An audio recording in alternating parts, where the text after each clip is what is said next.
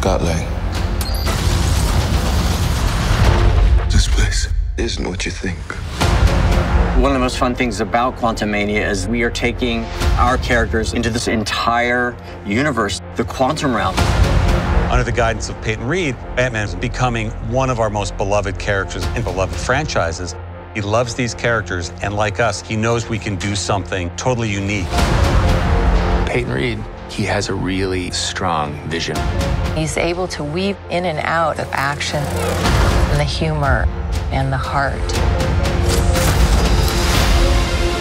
This is my third Ant-Man movie, and because of that, we were determined to make the third one essential and a real trilogy capper.